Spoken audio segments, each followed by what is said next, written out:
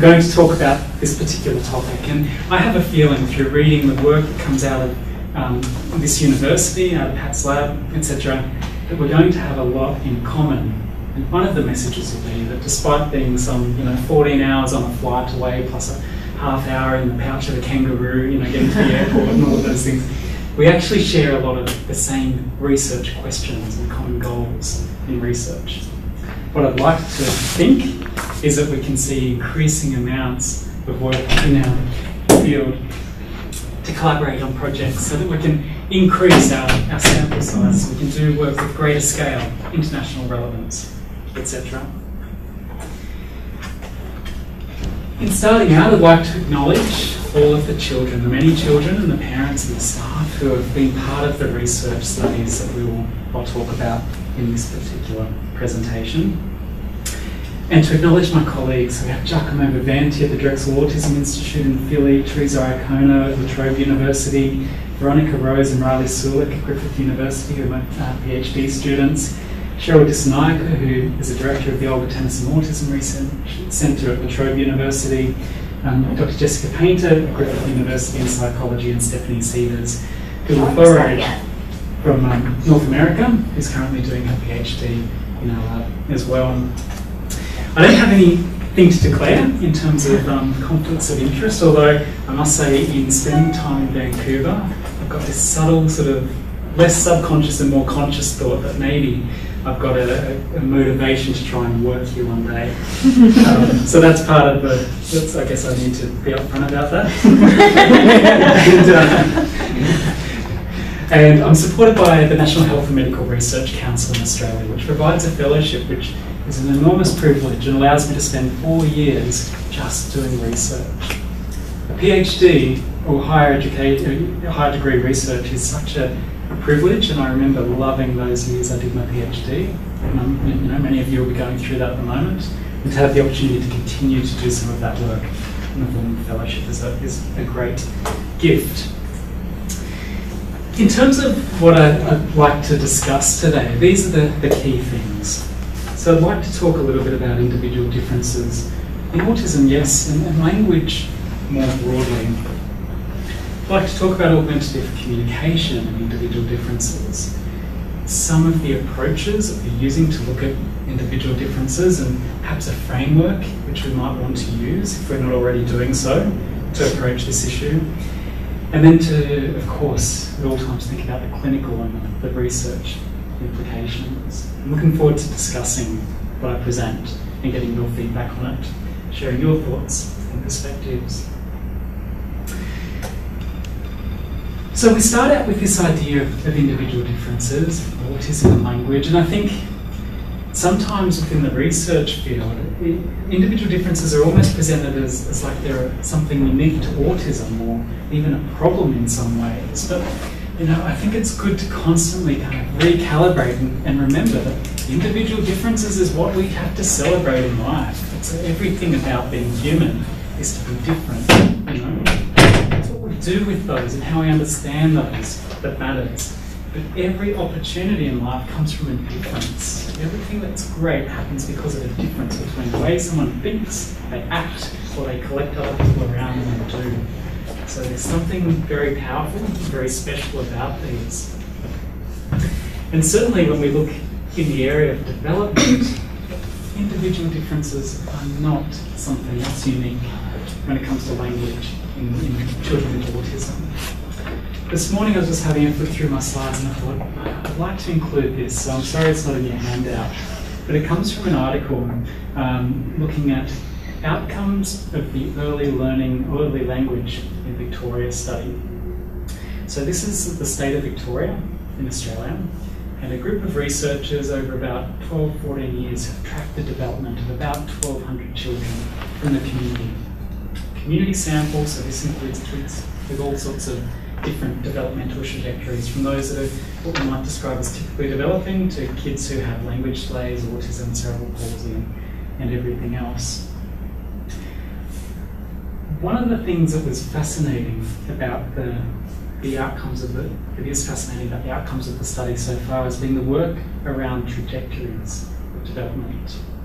So my understanding is that the research team, when they set out to do this work, had a belief that they would be able to identify different pathways of language development.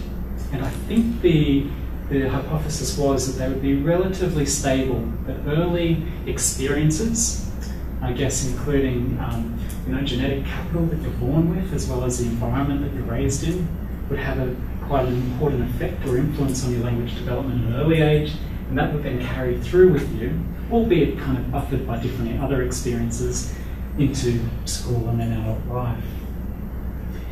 What they found instead, when they used latent class analysis, was these kind of like a spaghetti effect of language development trajectories. So they had kids who, if we look at the mean scores, so they tried to find a way to look at the language development relative to one another between the groups. We had kids who started out up high, so above average in language development, who found their way back to average. We had kids who were average, who found their way into a category described as having a language disorder. Kids who are quite low in language, who are in the middle. Basically every different path that you could describe. It's really not a straightforward process. And these are kids just with language disorder, not with autism. So we can only imagine that the picture is just as complex for our kids that we work with. So sometimes I think it's good to kind of, as a starting point, appreciate that it's always going to be messy, and to really embrace that in the way that we work. We're never going to be able to predict or explain everything about a child's development, nor should we try. I don't think. More on that later. The thing about that figure though, when you look at it, so I'll just jump back to it quickly, is that when we look at the 5 groups that are represented there, 4 of the 5 groups find their way to kind of average language or above average language. These are kids who have now the skills they need to go into school and to flourish, to thrive, and to develop those relationships, to learn that content, to put all the pieces together in order to have a lot of choices in their lives. There's one group down here who has language delay at this point at 48 months of age. These kids are certainly at risk for all of those same things and need to be the focus of supports. What I'd suggest is that the kids in our group, kids with autism, are at particular risk, at heightened risk. That is, I think we see more of them, a disproportionate number of children in this group, and we see them presenting with quite significant needs. We looked at this issue, my colleagues and I, so Veronica Rose led this Ph.D. student, and my other colleagues Deb Keane and Jess Painter. We wanted to look at sort of the outcomes, the language outcomes for children on the autism spectrum who attended a community-based program. And this is a program that operates in Australia. It provides support to services to about 250 children on the spectrum per annum in the preschool years, from about 24 months through to about 6 years of age when they start school. It does so across a number of sites. And if you can imagine each site, there'll be usually 2 to 4 classrooms, each classroom about 10 children, about 5 staff members. And these will be staff members from a range of disciplines, including teachers and allied health professionals, childcare workers, psychologists, etc., behaviour therapists as well in recent times. So a lot of kids go through this program, and as part of that, colleagues and I, we do assessments at regular intervals, annual assessments, to track how the kids are progressing, and then to try to look at factors that seem to influence how children respond to the program. So we took the data that's been collected over the last 3 or 4 years, and we asked the question, how many of these kids who start the program with a language delay, who are minimally verbal if you like, how many of those kids end up or exit the program in the same situation? How many change over time? Our sample included 246 children, and as I mentioned, the service is provided by a multidisciplinary team. It's a comprehensive program, so targeting all areas of development, social communication, play, etc., fine motor skills.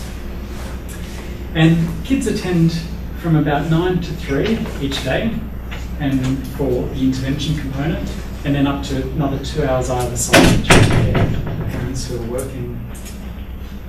You can see here that in this table we've got the entry and the exit data for the kids, and we've got the different assessments that we've used down the left-hand side here. And I'll describe the assessment tools in a minute for those not familiar. What we see here is that in terms of age of entry and exit, an average of about 44 months at intake and about 60 months at exit. So these were older children, and we should keep that in mind as we talk through the results. The program caters for any children who have a diagnosis of being on the autism spectrum, so it does catch a wider net of kids. It's not just children with more significant needs, but nevertheless there are plenty of children, as you'll see represented in the sample, who do have quite significant learning needs. So let's have a look at some of the data. The first assessment we looked at was a social communication questionnaire. Now, one of the issues in the field, as I'm sure many of you are aware of, is that we really have very little understanding of the proportion of kids who receive intervention who end up developing functional speech, and those who continue to have difficulties. And there's very little consensus in the field about how to actually assess spoken language outcomes for kids, which creates a real challenge in trying to get good data on this. When we reviewed the literature, we found a handful of studies, 3, 4, where the proportion of minimally verbal children is actually investigated, and we get these kind of broad estimates around 25 to up to 50% in the older days. Our hypothesis was that we'd actually see quite a small number of children, a small proportion to be minimally verbal at the end of the program, given all of the advances in early intervention. So we embarked on this study, and to look at this question, we didn't have language samples for all the children. We weren't able to apply, say, Helen Taggart-Flusberg's criteria for spoken language outcomes. But we could go back to some of these standardised assessments and look at item level analysis to get an inkling, a sense of what these children, how they were communicating. This has been done once before by Norelgen and colleagues, and it's a way that offers a bit of some promise in terms of giving us a mechanism by which we can have an insight into spoken language outcomes across studies without necessarily needing to add more assessments to already often congested patterns. We can't put kids through assessment after assessment after assessment. So we applied this approach. A social communication questionnaire. It's a front and back questionnaire, about 40 questions, 40 items, and it looks at children's social and communication development as well as behaviour. And it's actually relevant for all the groups as well. We looked at this particular item using phrases or sentences, the first item on the questionnaire.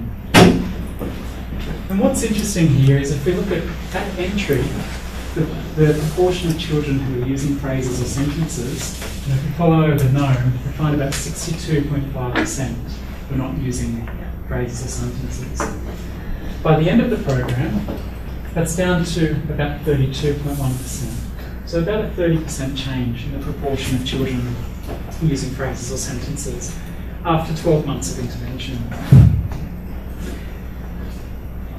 The Autism Diagnostic Observation Schedule, for those of you who aren't familiar, is a standardised assessment in terms of administration of the tool. It takes about 30 to 45 minutes. It's a play-based assessment involving a trained clinician and the child, during which time the clinician creates lots and lots of opportunities, or presses, as they're described in the ADOS, for communication and interaction, etc.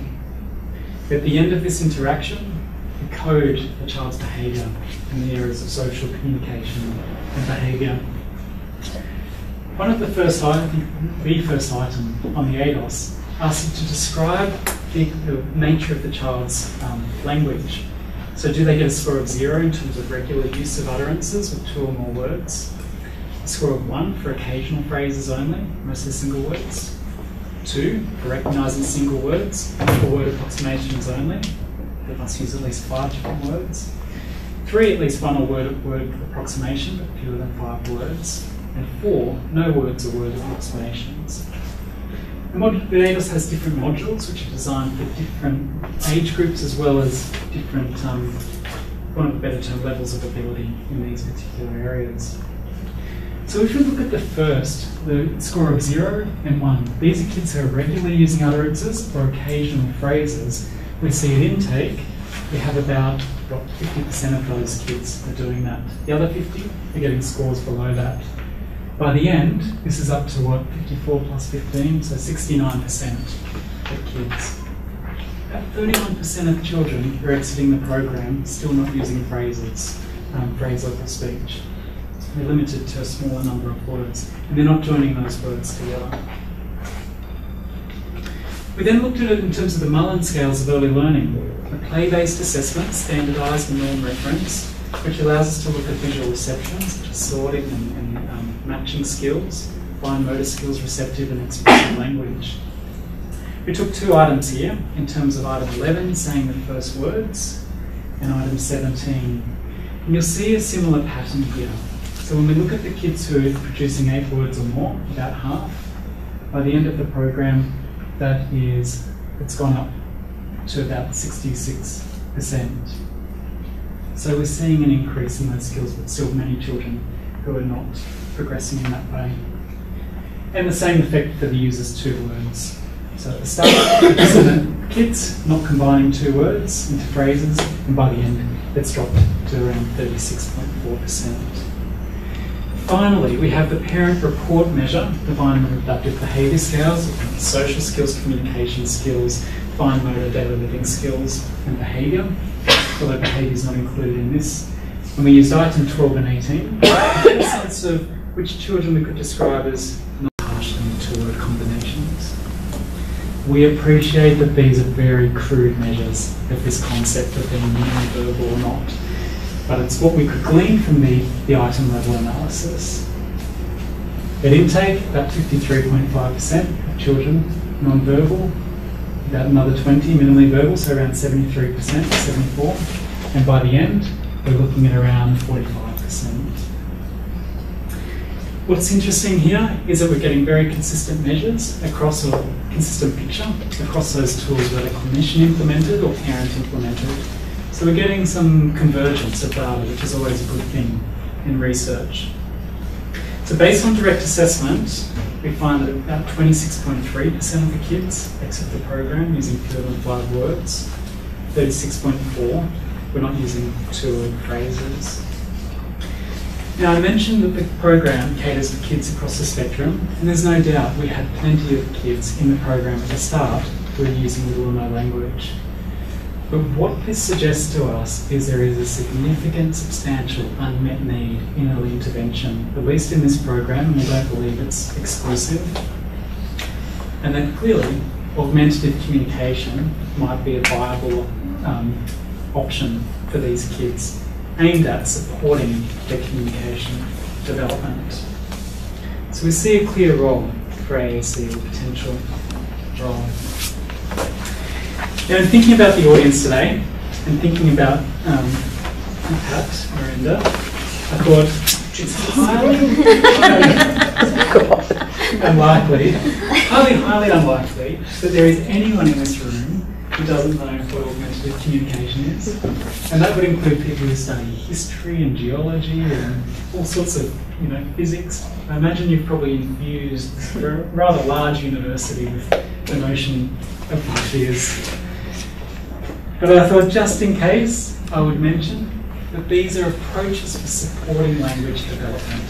They're aimed to create opportunities for communication, provide means by which that can occur. They include things that are unaided, such as manual signing, things that are aided that have a technology component, including voice output devices or speech generating devices. Of course, we're missing the iPads and the tablets and the phones. And lower tech communication aids, including communication books, communication boards, and things like chat books. What I think is really important is that this idea, when we see someone like Stephen Hawking's, acclaimed physicist, using AAC to communicate, the device is of course just one part of this support. It's not an intervention, but support or way of communicating.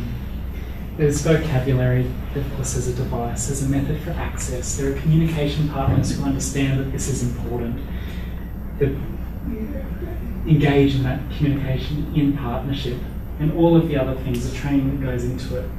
AAC is a system, of course, and we have to remember that. We have to remember it in particular, of course, when working with clients, but second most importantly, when evaluating the research evidence in AAC. I believe that a lot of the research that is conducted, or has been conducted to date, separates the device from the system, or only includes a small number of those components within the system. Now, it's done for very good reasons in terms of experimental control and whatnot, but we always have to keep in mind that that's one of the limitations of research in this field. We also, most often, see AAC kind of divorced from the broader educational context in which it's being used when evaluated in research studies. So we'll see a study involving the use of PECs in a clinic room, but no contextualisation within the child's broader educational program. This is both a challenge in interpreting the literature, but it's also a tremendous opportunity. I think as a field we're going to embrace more and more, looking at the opportunities to embed AAC within a comprehensive program, which is of course gold standard best practice for supporting development in children on the autism spectrum. It's a consistent recommendation across every key guideline. The program should be comprehensive. So we do have, we're fortunate within AAC to have quite a rapidly growing body of literature, I would say, looking at the effectiveness of interventions. And I tip my hat to Jennifer Gans and colleagues who have done some great work over the last few years, looking at outcomes from AAC interventions and starting to look at some of the factors that seem to be associated with different outcomes. So Jennifer and colleagues looked at research from about 1980 through to about 2013 for this particular review, and they looked for studies in which single case experimental designs were used to evaluate the effectiveness of augmentative and alternative communication systems for children with autism in the preschool years. To do this, to make sense of this literature as part of the meta-analysis, they use this effect size measure called the improvement rate of difference. And essentially what it does is look at the improvement that occurs in the intervention phase and looks at the improvement that occurs spontaneously in the baseline phase through looking at the overlap of data points, and provides an effect size. This effect size is generally interpreted as the small being below 50.5 or below, the moderate being 0.5 to 0.7, and a large being 0.7 or greater. When we look at the outcomes of the meta-analysis, what's been helpful here is they've grouped the dependent variables, the target behaviours, according to the following categories: so communication, social skills, challenging behaviour, and academic skills. And it's fairly easily apparent from this particular slide, once we transpose the effect sizes, that across each of these areas we're seeing average large effects for AAC interventions. It's a very positive story that comes out of this work, suggesting that there's a great deal of potential for the use of AAC. What's particularly interesting though, in my mind, was the second figure they presented, the second forest plot. So they took each of the studies that were included, 24, that met inclusion criteria. These are all studies in which an experimental effect for intervention was demonstrated, so had appropriate control, etc. And they then plotted the individual outcomes. And suddenly we see a more interesting picture, where some studies we're seeing small to no effect, others large, and some in the middle. What's particularly interesting are these confidence intervals. What it's suggesting that not only across the studies, but within the studies, we're seeing a lot of individual variability. Clearly, different people are responding to AAC in different ways, which we should expect, just like any other educational approach or intervention. What we would be very pleased to do, though, no doubt, is to understand some of the factors that are relevant to these different responses to intervention. What might be at play?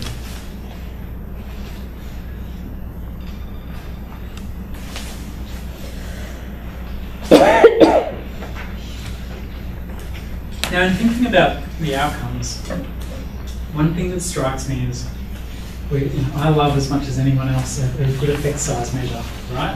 And it's very clean and easy to make judgments based on those two figures, and it absolutely has to happen in research. One of the challenges I have, though, with this approach is sometimes it's difficult to really kind of tease out what is the clinical implication of this work. How much of these children actually kind of changed or evolved in their communication as a result of the intervention?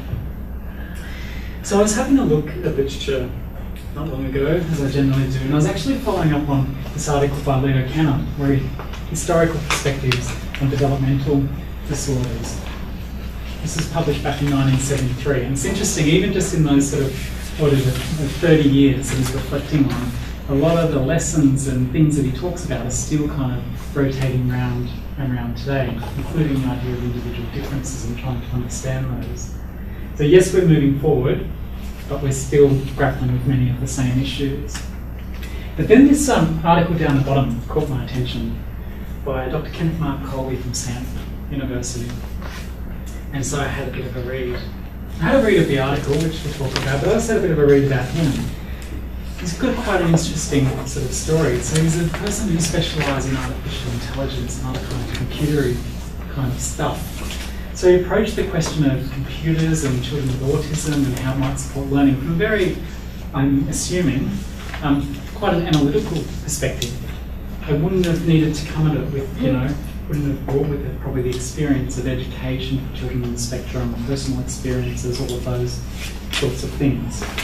Now forgive me if I'm wrong, Dr. Colby, but that was my sense. He also developed some software that tried to replicate paranoid thoughts that are often seen in people with schizophrenia, and managed to pass the Turing test, I learned, which is where if you have an operator interact with either a computer or a human via a computer, the Turing test is one in which you say, can the operator work out whether she or he is talking to a computer or a real person?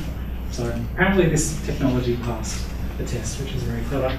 Although then I was thinking about it on the way here today, if you flipped a coin, you pass it 1 and 2 times. Sure, that's the best way to assess it. But here's what I loved about this article. So talking about the methods that we use, and this was a computer instruction sort of approach. Kids were taught to name words by looking at a computer and engaging with it. Have a look at this. Every treatment method reports its dramatic successes with 1 or 2 cases. We need long-term case series before we can compare methods and decide which is more effective relative to the effort required. He's picking up on a trend in the literature, which is troubling, and an absolute imperative in thinking about effort versus benefit, the cost, etc., which obviously government and other policymakers care very much about. Look at this. Thus far, our case series of non-speaking autistic children is number 17, with 13 of the children improved. How clear and kind of honest and upfront is that? By improvement we mean only that the child begins voluntarily to use speech for social communication. We do not claim our method results in normal language ability with full comprehension and correct pronunciation, syntax and grammar. Our aim is to rekindle the child's interest in attempting speech, to get him to try again, to get him off the ground, to stimulate or catalyse a damaged or slow developing natural process of language acquisition. I think he probably wrote the best definition of ADC, that there is in terms of what are we trying to achieve. He's got the social element, right? We've got the motivation element. We've got this idea that someone can be more than they currently are, or can have more power than they currently have. To stimulate or catalyse a system of language acquisition. Absolutely eloquent writing. Very honest and open reporting of results, a very clear thinking here in terms of what we're trying to achieve. And try to take both of those, keep both of those things in mind in the research that we do. So this issue then of AAC, what we're trying to achieve, but also the individual differences that we see. As I mentioned in talking about Leo Kanner very briefly there, individual differences have been with us from the beginning of autism. Here's the original article. Here's Dr. Kenner. And note this quote. The article opens with, since 1938, you have come to our attention a number of children whose condition differs so markedly and uniquely from anything reported so far that each case merits, and I hope will eventually receive, a detailed consideration of his or her fascinating peculiarities.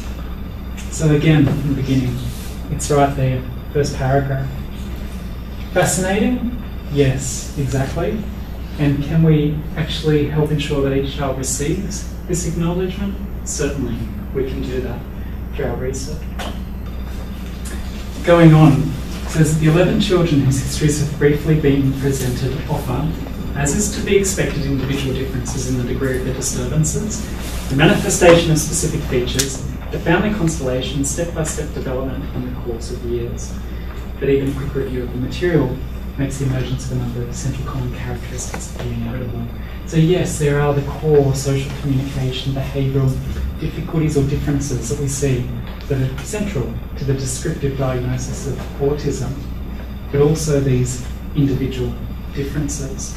I note here too this notion of step-by-step development in the course of years. And I think this is a message that we need to kind of keep in mind as we think about language development trajectories and the role of AAC and where it fits in. For extremely good reasons, scientific reasons, there's a strong emphasis in the early intervention field at the moment on developmental courses and pathways, looking and developing curriculums around that, and then trying to help children walk through those curriculums and achieve every step. What I think it still remains to be better understood is whether all children follow that developmental path or whether some are more sporadic in the development. Because it certainly has implications for augmentative communication in terms of when you start, how you do it, and what you do when that occurs. I think that's something that Leo Kanner was indicating that we could perhaps give further attention to.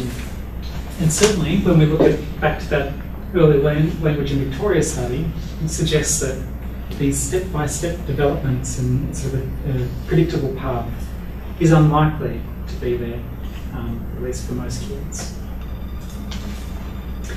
So taking this on board, these sort of issues and sort of thinking about the challenges but also the opportunities, Giacomo Bavanti and I wrote this piece a couple of years ago. And what we were trying to do, it was sort of quite a good process in that it took us through our own thoughts about this idea of individual differences, what we understand about them, what we can learn from them. And we arrived at this title in terms of them being problematic but predictive. You know, if we want to understand development, we have to look at these particular differences. And there's opportunities for us in this space. In looking at our work and looking at the work Pat's doing and looking at the, and I'm sure many of you are doing, and other groups around the world, it seems to me that we have these three core questions. The first is around differing in response to intervention. It's something that people have always wondered about, and I think we're getting better at being able to look at that and make judgments about that. Things like the National Autism Centre Guidelines, evidence-based practices, the Wong et al. Review, the ASRQ review, etc. We're at a point now where we do have a range of interventions and we can start to see how children are responding to those.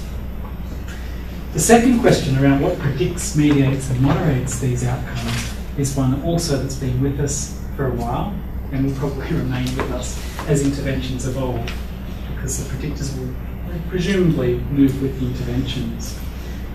This is my little girl, that's Giacomo from a few years back when we were doing this work. And I try to include pictures of my kids to remind me that I'm on the way, and now she'll be famous on the videos. So congratulations. Take these two things together, I think we've got this plain language question of what works for whom and why. In the study of predictors, there have been, I think, probably three main approaches in this area, as well as more broadly in autism and more broadly again in development in general. Start off with the broad predictors. These are things that we've kind of known about for quite some time, and you don't assume that they're really going to go away. I mentioned Jennifer Gans and colleagues have done a couple of great pieces of work, and I think this is the second one. Using the same studies from the previous meta-analysis, they went on to look at what factors seem to be related to differential responses to different interventions across children in these studies. So they had the 24 studies, and they broke them down to look at the following characteristics. Here again we have the improvement rate of difference, effect size measure. And what they're doing now is they're going to categorise or subgroup children across those studies and look at the effect sizes for interventions in those different subgroups. So we see here that the children comparing, some children had some speech at the outset and their speech outcomes compared to non-speaking children at the outset. What's interesting here is we see that the children who had some speech had greater effect sizes as a result of the interventions than the children who didn't. And what I think this clearly suggests or confirms is this notion of the Matthew effect, whereby the rich get richer. It certainly though doesn't have the flip side where the poor get poorer in my mind in this case. It's just a different response to the intervention. Gans and colleagues, they talked about the fact that this is promising in the sense too that for both groups, irrespective of whether children had speech or not, or lots or little to begin with, that both responded to the interventions by producing more speech, suggesting this is further evidence for the notion that AAC may do nothing or it may help. The second set of comparisons looked at children on the autism spectrum with and without an intellectual or developmental disability, described or defined as either being 2 years below their chronological age in terms of age equivalent scores on assessments reported in the original articles, or standardised assessment scores below 70 for language or cognitive assessments.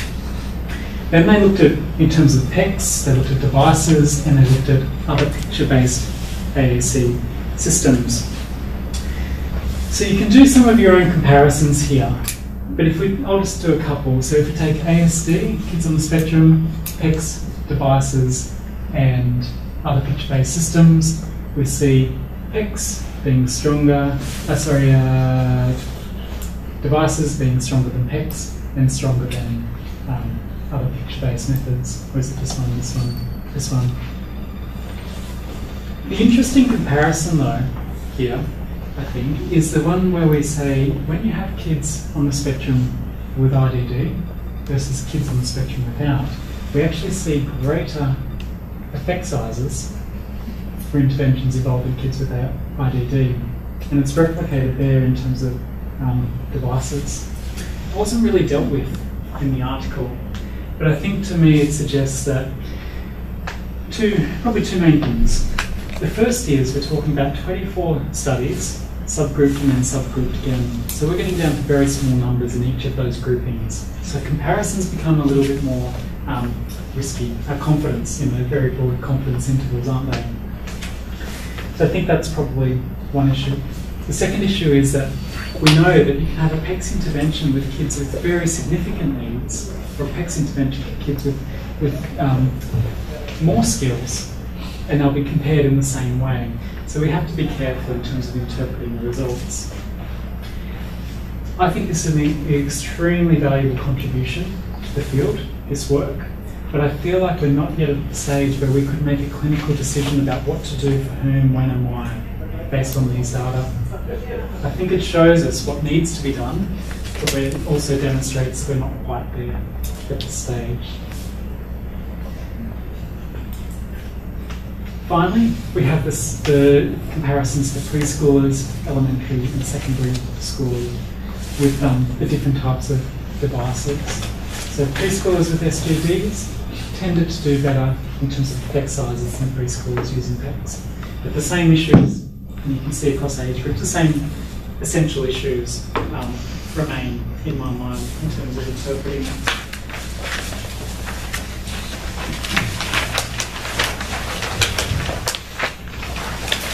So what could we do differently then? If broad predictors such as cognitive ability, age intake to intervention, language level prior to intervention, if these things are kind of blunt and not giving us the finesse or sophistication that we need, where can we go?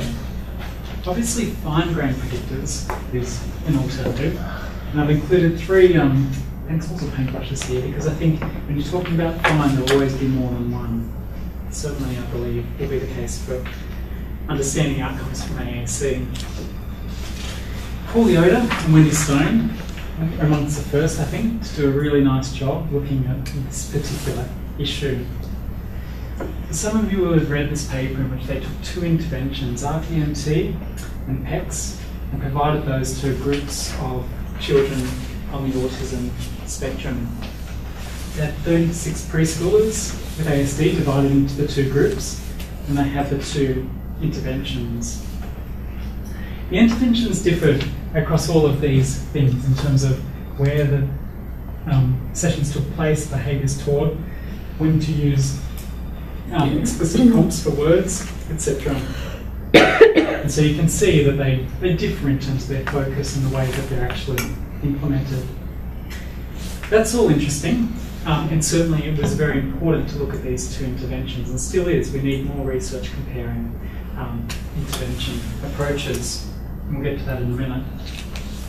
The dependent variables were the number of non-imitative spoken communicative acts and the number of different non-imitative words, assessed at 3, post, and 6 months.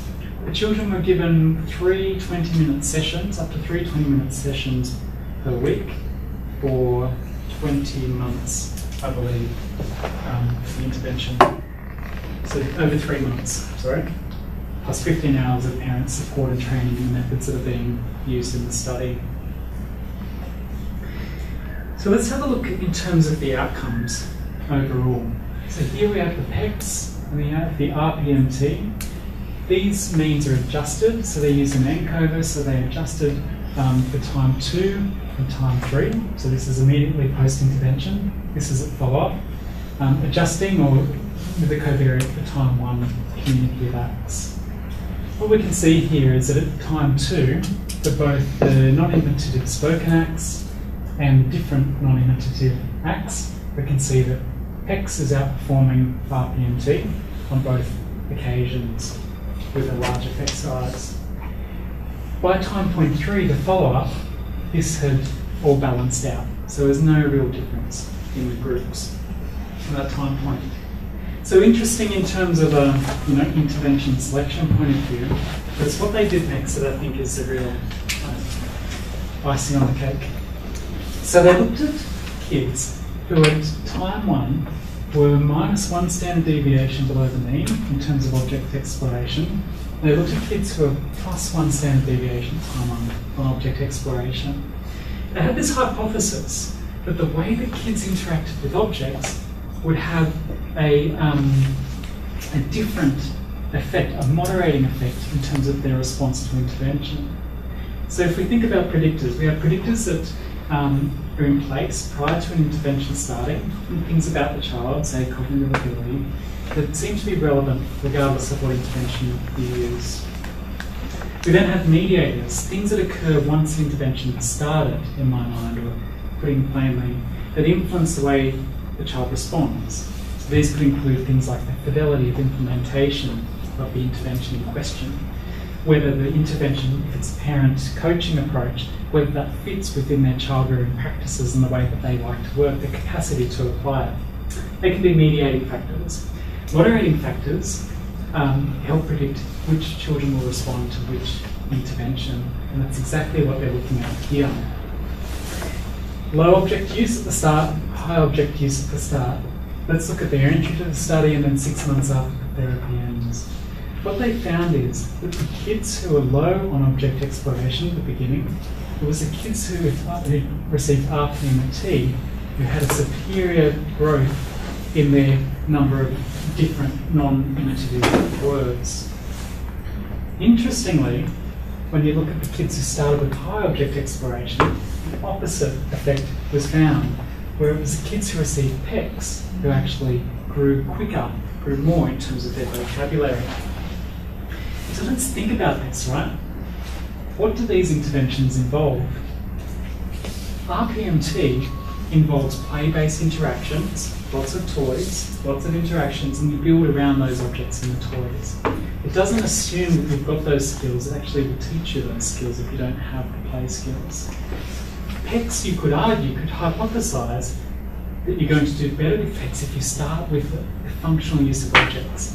When that book is placed in front of you, or the single picture, if you pick that up and use it functionally, rather than just exploratory or in a non-functional way, maybe a repetitive way, presumably you'd be in a better position to benefit from that intervention. So what Yoder and Stone are doing is they're looking at what are the ingredients in the intervention, and then they're looking at what are the possible predictors of outcomes based on those active ingredients as hypothesised mechanisms of intervention action. This is really good stuff in my mind. So here we go. We've got this importance of fine-grained predictors. Not only is it a more interesting way to approach the problem and potentially more fruitful, it also avoids, or can potentially avoid, this issue of circular reasoning that is prevalent in the literature. And what I mean by this is as follows.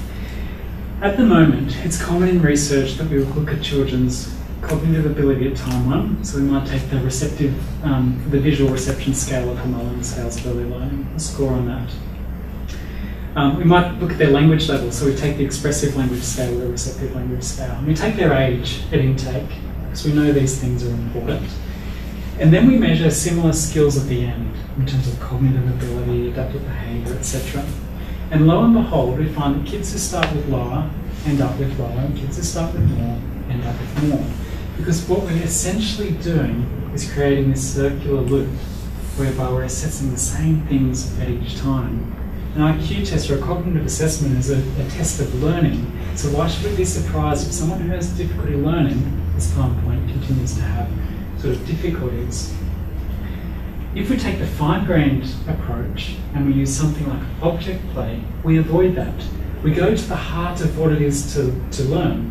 What are the constituent skills? Things like imitation, functional use of objects, things like being able to follow another person's gaze and infer meaning from that, things like being able to predict another person's actions, to guess or hypothesize that they're about to act on an object.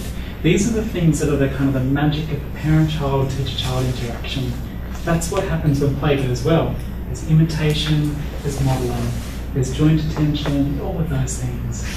That's where we can look for predictors if we take the fine-grained approach. Even better, as Yoder and Stone was doing, we can then look at not only those fine-grained predictors, but match those to the hypothesised active ingredients in a particular intervention. So if we take an intervention like PECs, right? What are the hypothesised active ingredients for any AAC intervention? I've said we should, hear that maybe we need to look back in order to move forward, and I think this is the first step. So when we use AAC, what do we think is the magic in it? Is it the visual presentation of information, or the non-transient presentation of language? It doesn't just vanish into the air after each word is spoken. Is it the consistent modelling that comes from language, modelling of language from communication partners, when they refer to the symbols on the communication aid in order to model language? The same symbols lead to the same words, lead to consistent modelling. But when a child presses a device and it comes out exactly the same way, and then some of Ralph Foss's work would suggest that maybe that consistent auditory feedback might be helpful in learning language. Or is it that the communication aid provides a more easily recognisable mode, leading to greater social interaction, reciprocal interaction, which then leads to more opportunities? Or is it a combination of these things? These are regularly presented in AAC articles as the proposed active ingredients, and I support them in principle, but I'm not convinced we've done enough in terms of really unpacking those and working out what are most important, what's really at play in that situation. So if we were to take this approach, if we were to sort of think through what do we do with all of this in mind, what it suggests is we should at least do the following. And some people already are, of course, and we're certainly trying to in our work. So we start out by identifying and confirming active ingredients. For AAC, let's put all of those ideas to the test and see if there's something else that we're missing as well. Maybe the magic of AAC is something we haven't actually quite worked out. And maybe the magic isn't there for all kids and families. We should then, simultaneously identify theoretically driven social cognitive predictors. So let's use an example. If we're talking about picture-based communication systems, one of the hypothesized active ingredients is that the visual representation of language supports, for kids with autism, a preference or at least a less impaired approach to visual processing compared to auditory processing of language. If we were to think about that and then think about social cognitive predictors, well, in order to learn from an AAC system that involves picture-based communication and the modelling of that system that occurs when you use something like aided language stimulation, you have to be attending, right? You have to be looking. So presumably the amount of looking that a child does, their visual attention while the system's being modelled, will have an impact on their outcomes. We then need to work out appropriate measures for predictors and outcomes. So if we take something like visual attention, we're lucky to have new technologies that can kind of help us with that. In the past, we used to have to code videos of faces and try and work out where the eyes were going. We now have eye tracking computers, which can help us do that to some extent. And when it comes to outcomes, we need to think about what is it that we're trying to look at there. We need to do this experimentally, I would argue, in many cases, to look at combining these two things or bringing them together. And we'll use an example in a moment where we say, what is the child doing, how are they responding, and is that response leading to a change in skills? We have to establish the relationship and the magnitude. We've got to be really careful not to put too much emphasis on weak correlations. It just could be just noise in the data. And accept these things as important once they become clinically relevant. I think the value of a predictor in our field will be when the clinician can go, okay, I can assess that quickly and reliably, and I can make a prediction that will influence my intervention selection from the range available, all of which I can do equally well for that particular child in the interest of improving outcomes. Until then, we're going to see lots of numbers in articles. And we've really got to keep this last point in mind. It's very easy in this space, in research in which we're looking at outcomes and we're collecting lots of measures, we could go fishing. We've got to be careful we don't just go fishing for associations and lose sight of the clinical imperative to have measures that are actually applicable in everyday practice. So with this sort of framework in mind, my colleagues and I embarked on a study to look at one of the essential sort of rationales for the use of picture-based communication systems, and in particular this notion of visual learning in children with autism. Now, it's widely talked about in the literature and also in clinical practice, but it always struck me that I never really came across articles where people demonstrated this to be fact or provided evidence for it. So I started out by thinking with colleagues around, what do we know about visual learning? And, when you take examples of people like Stephen Wiltshire, the acclaimed artist in the UK who also identifies as being on the spectrum, autism spectrum, it's very difficult to imagine that he can go up into a helicopter, fly over a city like Melbourne or London or Vancouver for 15 minutes, and come down and draw amazing pictures like this. He clearly has some way of capturing and storing visual information that places him in the 0.0001%. It's quite amazing. And it's very easy, I think, on the basis of this to say, oh wow, he has extremely acute visual sort of memory and whatever, and to then relate this to other people on the spectrum. We also have studies like this, one of our own with Teresa Iacona and colleagues, in which we looked at augmentative communication supports for adults on the spectrum and asked adults themselves and people who knew them well about what sort of impacts or why impacts ASC had on their daily lives. A key worker for Shane, who was given a timetable, made this comment. He does this and it gives him order in his mind because it's structure in a way. I think seeing the pictures too helps to confirm things in his mind that are going to happen. When you tell people sometimes the instructions or explanations, they're probably too fast. It's too much information at times. But with this, it's simple, because this is what's happening today, and that's what I'm doing, and there's no confusion about it. Here, this support worker is clearly picking up on this notion that the pictures are valuable for Shane, that they're helping him get about his daily life and giving him greater independence. When we take examples like these, people with lived experience on the spectrum, or people who know them well, we've always got to be mindful that in thinking about visual learning and visual thinking, that it's not entirely clear to what extent these experiences relate to the experiences of all other people on the spectrum. I'd suggest particularly those people with the most complex communication needs. The second area of sort of supposed evidence for visual learning comes from the psychological research literature. Things like looking at the embedded figures task, looking at how quickly and how accurately people can identify all of the triangles within the pram, or this shape within this shape.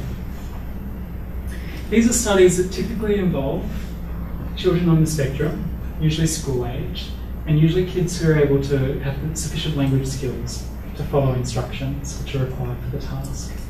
And then tests in a number of these experiments with kids with autism on the spectrum are sometimes performed in a superior way. But again, to what extent does this kind of infer or describe a visual learning style or ponderance for visual learning? And to what extent are the results or findings relevant to people with more complex needs? The third sort of area of evidence comes from the AAC literature, and we just looked at this, indicating that, we see these large effects for all different areas evaluated. But we also, if you recall, have those individual differences that we illustrated in the second figure from the article. Clearly not all people are responding to AAC interventions in the same way. So if there is a generalised visual learning style, it's not leading to consistent outcomes across studies and across individuals on the spectrum. We also have this risk in this space of transitive logic that comes from the intervention research. It's inherent in it. If A equals B and B equals C, then does A equals C? So if we have pictures on a communication system because we believe that a person is a visual learner, and then we put those onto a system, and we provide all of those other things that come with an AAC system in terms of vocab and communication training and support and partners and access and all the rest of it. And then we see that system lead to an increase in whatever behaviour we're targeting. It's very easy to simplify it to say that the pictures and the visual learning led to the outcome, without any actual evidence for that being the case. Obviously, I think the thing that we should be looking at is studies in which auditory comprehension and visual comprehension are compared, right? That would be an easy way to test this phenomenon. Only 2 studies prior to ours, I believe, actually looked at this issue, which is kind of alarming. The first, and I'd say probably the most cited, is by Holman and O'Connor. And this was published as a book, a set of, I think, 11 experiments. It had 77 children in these experiments described as subnormal in the text, and 27 children described as autistic. They compared performance on a range of experimental tasks where they manipulated the presentation of instructions.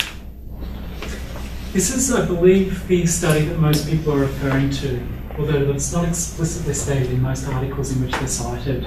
I think there's a lot of just secondary citing in the literature.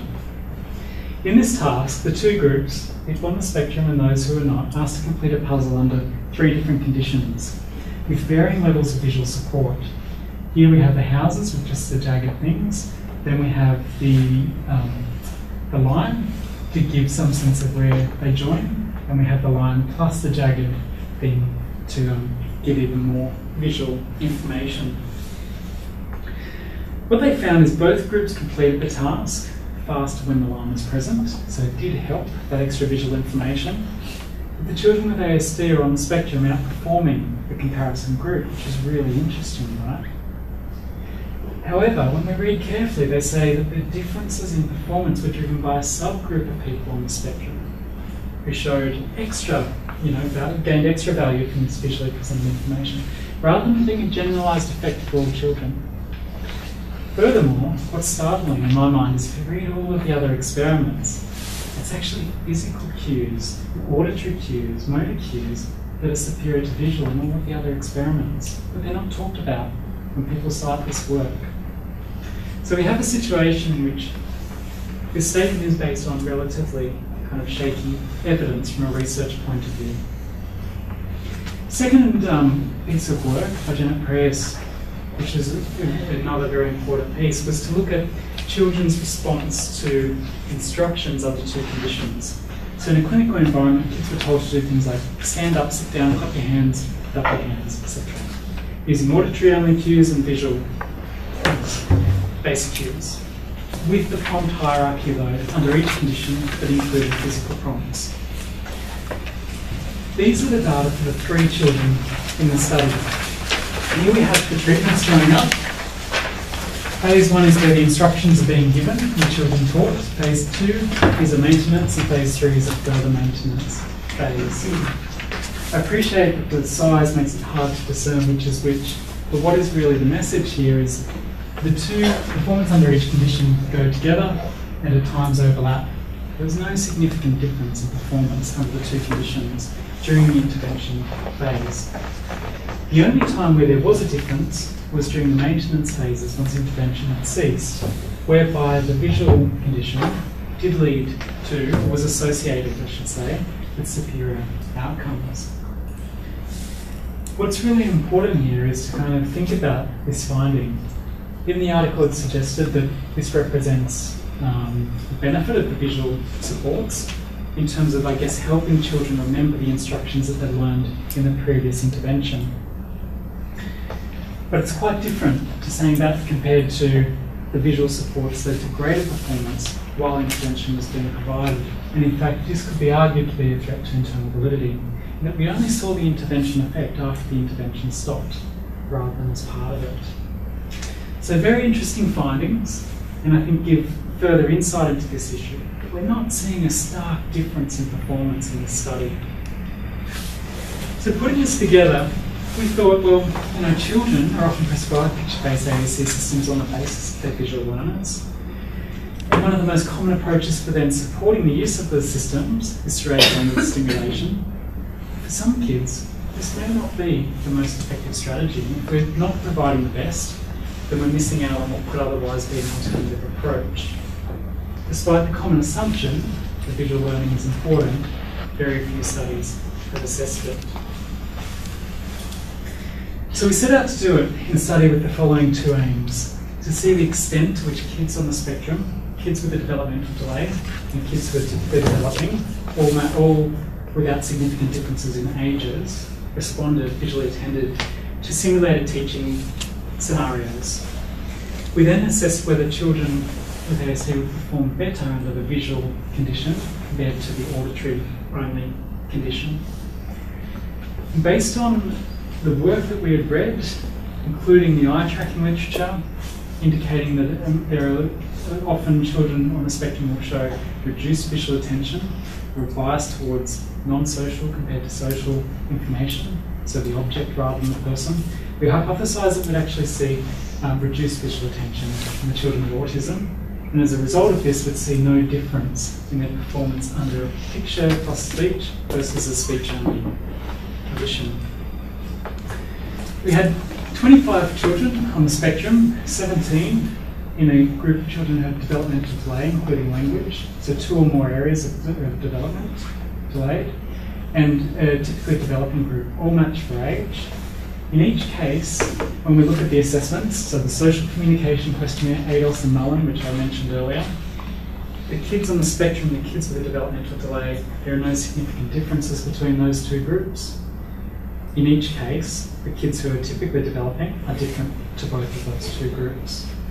So we have a good control, if you like, or a good match in terms of receptive language and age equivalence in this particular study. So we wanted to make sure that we wanted to kind of ask the question, if there are differences in the group, is it more a story about receptive language and comprehension, or a story about autism?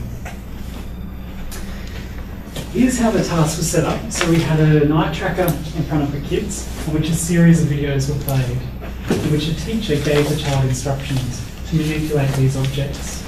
There were 4 objects, a brush and a spoon and a ring and a key, a lock, and 4 containers, a bucket, a cup, a box, and a bag. These were the 2 instructional conditions. Each child had 4 instructions under each condition.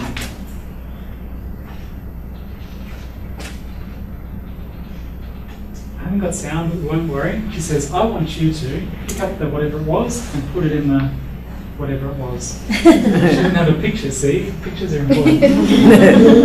Let's see if I get this one right. I want you to pick up the block and put it in the cup.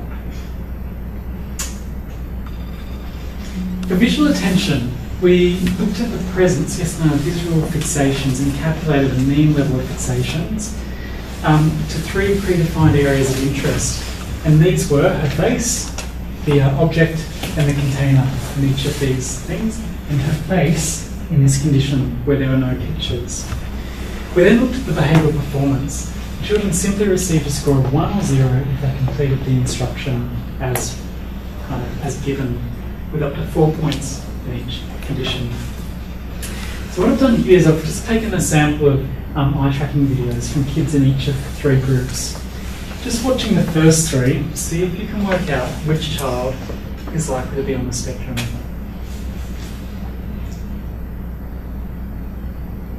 So just saying, I want you to pick up this and put it in the bag.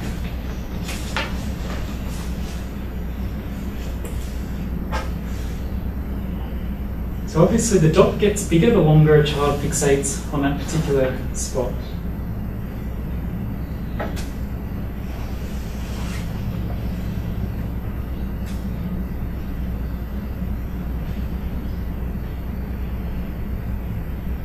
Can you tell the difference? Yeah, there's not a lot of difference. What about when we use the AAC pictures, I should say? The child seems to be looking in her face, then following the point. The child has a quick squeeze of the pictures, then follows the point, and actually references back to her face a couple of times. Starts with the face, and then follows the point. These don't represent averages for the 3 groups. It's really important to be clear about that, but they do represent typical performance. And that's best illustrated by the next figure. So we asked the children looking during the AAC condition. The blue represents the object, the green represents the container, and the sandy colour represents the face. Kids on the spectrum, kids with developmental delay, and kids with typically developing. We found no difference in the overall amounts of looking, nor in the proportion of looking to the different areas of interest. So if kids with autism are particularly drawn to the visual supports, the pictures, they didn't demonstrate that in this study. They looked just in just the same way as the other kids. A sample included, I should have said before, kids from across the spectrum. There's very complex names to those who had quite significant skills, but all were receiving early intervention programs. So they all had a functional need for extra support. What about performance end? Blue is AAC, green is non-AAC. Same for these here. Kids with autism, kids with developmental delay, and typically developing children. What we see here is that the kids with a typical development, they performed a little bit better when the pictures were available. And that was a significant difference. The same is true for the kids with a developmental delay. The only group that didn't perform better when the pictures were available were the kids on the autism spectrum. Now, we've got to keep in mind the context of this study. This is an experimental study looking at first response, or response when children are first exposed to a communication system presented by an eye tracker in a clinic room, etc., etc., etc. It is deliberately highly controlled so we can try to separate some of these variables and control them. We are not running an evaluation of augmentative communication interventions. It's really important. We know, for example, that kids are exposed to millions of words in their life before they'll say any words. So we expect the same is true from augmentative communication. What it suggests, though, is that on this task, the kids looked in the same way as the other kids, their visual attention, but that they didn't perform the instructions. They didn't have any better performance when the visuals supports were available. So they suggest that there are things about the responses. They don't tell us about, obviously, the effectiveness of intervention, or that all children with autism, and I use the inverted commas, are not visual learners. In the psychological literature, this idea of learning styles has been kind of trashed about 10 years ago. It's kind of persisted in some of our fields. Children are kinesthetic learners. They're kind of, what are the different learning styles? I'm kind of proud to say I don't know them. They're visual learners. They're, I don't know. It hasn't held up in the psychological literature. It probably shouldn't hold up in ours. Instead, I think, you're taking a much more sophisticated approach to these issues, thinking about a theoretically based, systematic and sophisticated approaches to looking at the constituent skills for interventions, the hypothesised active ingredients, the relationship between potential predictors and those ingredients, etc. And let that sort of thinking guide our selection of intervention and learning supports. This will also put us in a good position to identify predictors, establish those for intervention outcomes. So, where does that leave us? The next steps in my mind. Well, Giacomo, Margot Pryor, Katrina Williams and Cheryl Dissanayake, they wrote a very nice article talking about predictors. And it's one of those ones that you kind of expect to be decided in most articles that deal with this issue. In particular, they offer some key recommendations. The first is that they criticise the fact that a lot of predictors research, because of intervention study research, with constraints around participant sample inclusion, mean that we get an unrepresentative sample in many research studies. They suggest that we should have a heterogeneous samples in our research. Unfortunately, in our field, AAC, we specialise in that. So we don't really have to do a single thing here, but give ourselves a pat on the back.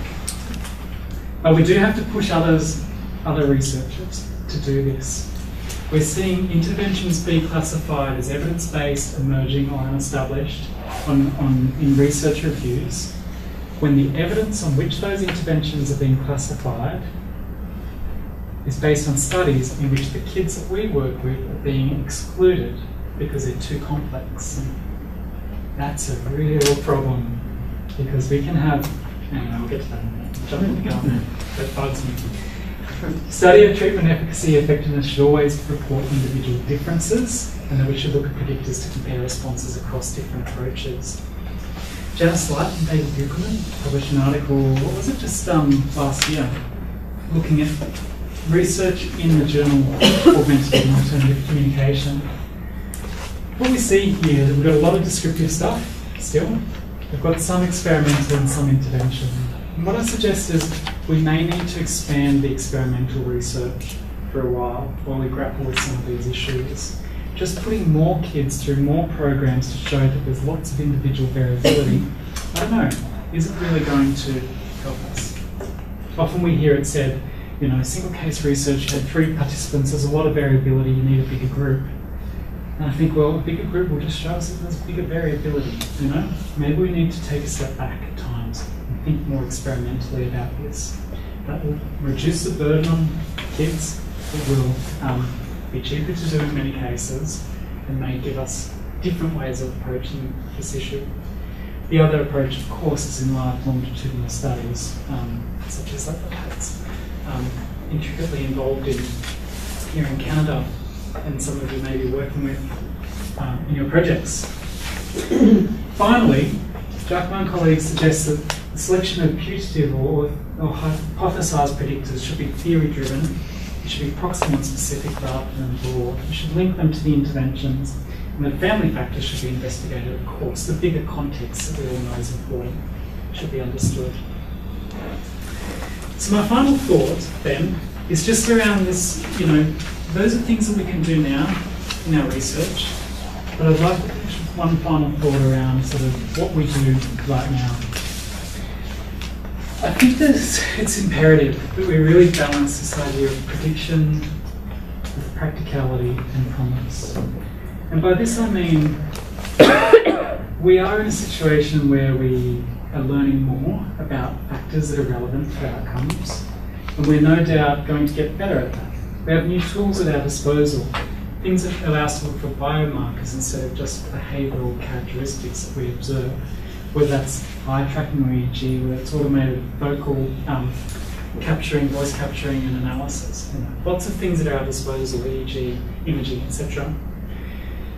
But we also have to keep in mind, I think, that there's only so far it will ever take us. Again, going back to that idea that individual variability is part of who we are and what we want to retain. So I don't think we're going to get to a point where, I don't actually want to get to the point where we can identify or predict everybody's outcomes. We also have the practicality, the reality that we do work with a complex group of kids and families, and that there are a lot of challenges in front of these kids, and that we can't sort of assume in my mind that we're going to be able to predict each and every time how someone will respond to an intervention. When it comes to everything else in life, we often try a bit and then see how we respond at that point. We've got to keep in mind the way that we behave in every other part of our life is probably going to be relevant in this too. And there's this issue of promise in terms of, I think we've got to be careful with this. Let me explain. Methodology couldn't have done it better if they tried, except for one issue. We have these established, emerging and unestablished ratings. This is all based on the quality, so good experimental rigour across studies, the quantity, so the number of studies, including have to have at least 2 randomised controlled trials for established, and the consistency that you get similar outcomes across studies in which interventions have been evaluated. That's essentially the ingredients for getting the rating, the pathway to a high or low rating.